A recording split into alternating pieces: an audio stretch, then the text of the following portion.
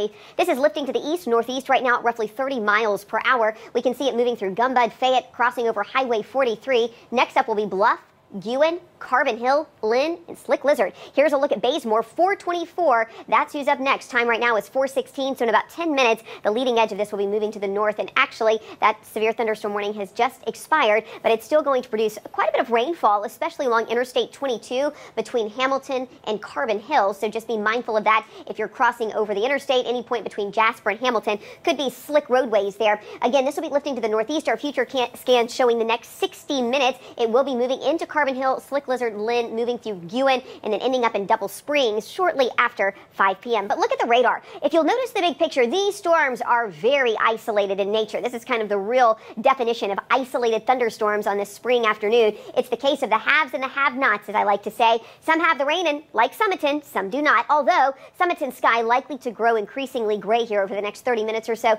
as these storms are approaching from your southwest. Temperatures right now pretty warm, low to mid-80s. We've got some hot spots. Tuscaloosa's at 87, Anniston 79, but that's rain-cooled air. If you're out on the town tonight, you might want to grab the umbrella. Not everyone will need it, but better to have it and not need it than need it and not have it. Temperatures will remain in the 80s through 7 p.m., mid-70s by 9 o'clock tonight, with those overnight lows in the low to mid-60s. A balmy night, clouds will be on the increase, and we will still have some overnight thunderstorms, most of these likely to stay below severe weather limits. If we have anything, it might be a quick severe thunderstorm warning, but these aren't going to be rotating storms. As we move into Tuesday, temperatures back in the mid to upper 80s. It will be a mostly cloudy day and can't rule out a few spotty storms. Here's what that's going to look like on your futurecast. So through the evening hours, seeing those clouds, but by 10 a.m., we could just see some stray sprinkles and some light rain. Not going to be a major storm event tomorrow. Don't go canceling outdoor plans, but don't be caught off guard if you get a little rain either. Temperatures by mid-afternoon in the mid-80s. And then we'll have this cold front that moves in from our northwest Wednesday and a brief dry out by Thursday